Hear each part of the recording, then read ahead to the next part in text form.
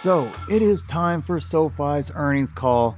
And man, am I excited for the call because the stock is just on an epic run once again, skyrocketing over $10, which in the past meant we were about to fall back down to $6 in short order. So let's talk about if that is indeed going to be the case once again, and more importantly, what matters on this particular earnings call. And I'll give you my exact plan for SoFi stock. But I also have a massive warning as well that you have to understand as a SoFi investor, especially around this time of year, because it's just one of those things that it could absolutely destroy your SoFi investment. That's right. If you don't understand it, Wall Street is looking to screw you over once again, so you gotta have an understanding of it. Just make sure you like the video if you like getting the truth without the hype, because that's exactly what you're gonna get today. So there are three things that matter on this earnings. We're gonna talk about that. I'll tell you my exact plan for SoFi, and I'll tell you exactly how Wall Street's going to try and screw you as well. So number one, do they continue to be profitable? Now guys, this one is easy for me, but slow down before you go blasting me about why is this even a thing that's out there.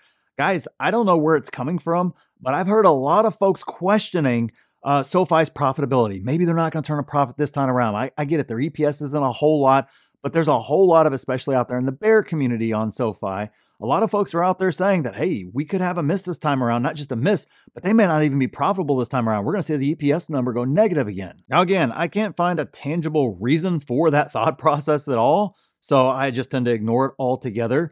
But I can't say that if that were to not happen and we did have a non-profitable quarter, that would obviously be a huge impact on the stock price in the short term there. And of course, they would have to really explain it away in order for it to be a positive, or in order for it just not to be as devastating as it would be. But I see no indication that this is the case. There's nothing tangible there that I can see at all. And I guess it's just a product of the day and age that we live in, where people are just more than happy to throw out the most ridiculous bear narratives out there. And I understand people do it to the positive as well. You're absolutely correct there. But hey, maybe it's just one of those things where we just kind of say, I don't know, welcome to 2024 investing, especially out there in CNBC land and YouTube land and everywhere else.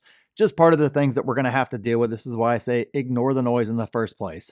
But talking about profitability, that leads us perfectly into number two, which is, will they continue the beat and raise strategy? Look, we have seen more 10 plus quarter. I don't know, we're on 12, 14. I don't freaking know. I guess I need to go back and do the math at some point in time. It's kind of irrelevant at a certain point.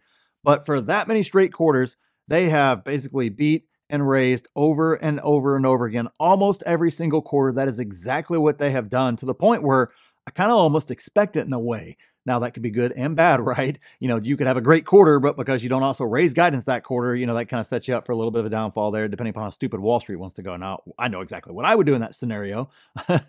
You know, I'd be adding to shares to that. But this time around, Wall Street ran up the stock price coming into earnings. It's happened a few other times, but this time they've really run it up coming into earnings there, to where the beat and raise strategy needs to be more than just kind of the beat and raise strategy per se. You need blow it out of the water beats, and then obviously a significant increase in guidance to probably really impress Wall Street at these particular prices. If they do that, they're going to be able to keep this momentum going moving forward. Obviously, it'll shift valuations. It'll shift everything out there. If they're not able to do it, that could be a situation where the stock gets beaten down once again. But that is to your advantage. If you've done a valuation, you have a price target, you understand what you're on, and you've already planned for it. It's why I bought SoFi like, I don't know, almost 10 or maybe over 10 times now in the $6 and $7 range just this year in regards to the stock, because I understand exactly what I own. I've been disciplined. I did a valuation, and I know exactly what I'm doing and exactly how I want to add to this stock. SoFi is my biggest position and my portfolio challenge.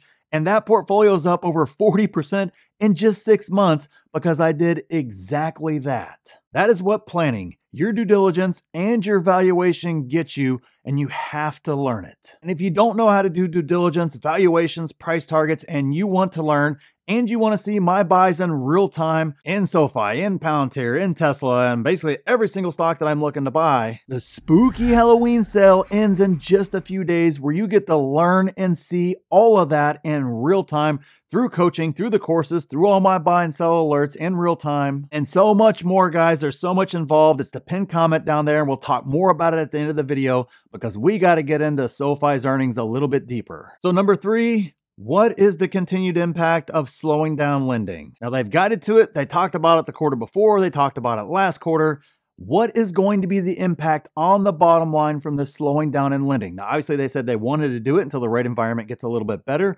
Obviously, there's ways to make money in both types of environments. We've seen that with the bank earnings across the board. But SoFi has a very specific strategy that they're trying to use in order to mitigate some of the risks that could come later on as rates continue to drop. But what's kind of going to be the impact in regards to the stock, in regards to EPS, revenue, some other things of that nature through the end of the year here as we kind of get deeper into the rate hiking cycle. Now, what I love about the strategy is it means they can flip that lending switch later on to really generate a lot of revenue in the future. And they're not taking advantage of that right now. They're not maxing out their lending capacity. And more importantly, that kind of helps us with that fintech multiple as well. So that's kind of a multi-pronged attack on there. But we've got to understand deeper what is going to be the impact to the numbers. And that's something I'm absolutely looking forward to and looking for on this earnings call. A very unique situation for sure, but remember, Wall Street wants profits over everything else. And obviously that could be kind of a hindrance to everything that they're trying to do there. So that's the reason why this is kind of critical and kind of another key that we need to be looking at. And now that I think about it, guys, we're going to give you a fourth one as well here. So kind of a bonus here, just kind of stick with me here. You'll want to hear this one too. So number 4, do we see significant growth in financial services and the tech platform? This is key to the bull case for SoFi, guys. You guys know it if you've been watching this channel for any point in time. We need those things to increase and start increasing significantly and outpace the lending side. So that way we can get that more fintech multiple. So that way you can more importantly justify that fintech multiple. If not, and if banking continues to outpace those and outpace it by a pretty significant margin, you really risk Wall Street kind of categorizing you in one category and not giving you that fintech multiple. So we need that mix of everything coming in to kind of be 50-50, 50% more traditional banking activities, 50% over here with the tech platform and some other, money management, some other things of that nature over here, more on the fintech side. So that way we can justify a much higher valuation in the future, which is key to the bull case for SoFi. So what is my plan with SoFi stock? Well, once again, if we get guidance in regards to the future, it'll give me a chance to adjust my price targets once again, kind of take a look at all my numbers there and kind of reevaluate my position with SoFi. But if we don't get guidance, or if the adjusted guidance is more normal guidance, I'm not gonna call it weak guidance because if it's still an increase, it's still an increase. But if it's not a significant increase of any kind and the stock runs really, really big on that, or like I said, if there's no guidance given at all, the numbers are good, not blow it out of the water or anything else like that, but just good.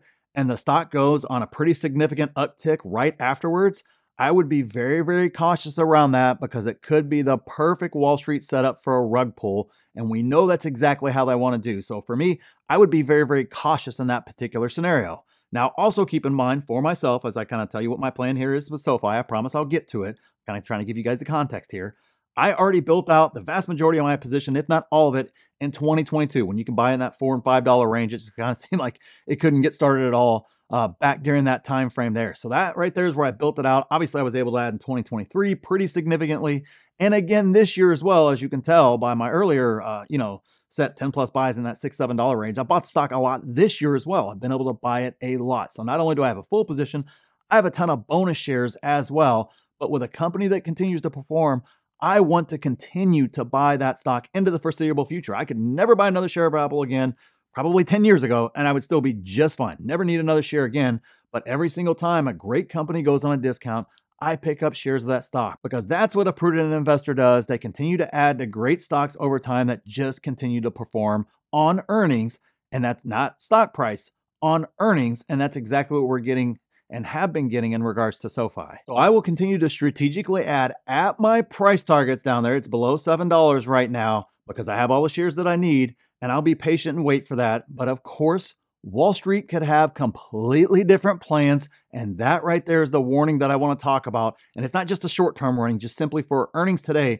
This is also a long-term warning as well for SoFi stock. So what is my big concern with SoFi stock? Well, my big concern with SoFi stock, and it's been my concern from the start, is that Wall Street decides to treat it like a bank and not like a fintech. Now, don't yell at me, guys. I don't get to control this in the end. You and I don't control this. Wall Street 100% controls this. If they choose to, now again, I think we're going to get a mix of some sort. Now, whether that's 50-50, 50% fintech, 50% bank, whether that's 60-40, I don't know. But the reality is, and the thing that I have to account for, not this crazy, 0.0001% chance of this on the bull or the bear side, what I have to consider, it is realistic that Wall Street may just decide that, hey, we just think it's more of a bank, and we'll give it more of a bank multiple. Maybe it's growing obviously a lot bigger than a bank would, faster than a bank would go. That's okay. We'll give it a little bit of a bump up. We're not going to get close to that, kind of hybrid multiple that I think we should get in regards to SoFi. And if that happens, it means a completely different outlook for SoFi stock. So you've got to be prepared for that if that happens. And my members are prepared for that because I laid out the bull and the bear case complete over the next 2 years for SoFi stock, where I basically accounted for what happens if Wall Street decides to give it a bank multiple. What exactly could we be looking at from a valuation and stock price standpoint? Where would fair value be then? We've laid all that out, which you can get access to if you take advantage of the spooky Halloween sale before it ends just in a few days, where you get access to that. You get access to 5 free courses, free coaching to help you out with valuations and price targets and everything else like that. You get to be a part of the best 6, 7, and 8-figure discount out there. See my complete watch list with price targets. See all my buy and sell alerts in real time. Jump onto that $250 portfolio challenge where we're already up over 40+% in regards to that challenge already. We got some group members that are actually up 50 and 60%. They're just absolutely crushing it. They post their buys in there as well. And so much more, guys. Make sure you check out the pinned comment and see if a membership's right for you. And click this video here if you want to see exactly what I'm buying in this market. And click here to see my exact plan for this market. So thanks for watching, and we'll see you in the next one.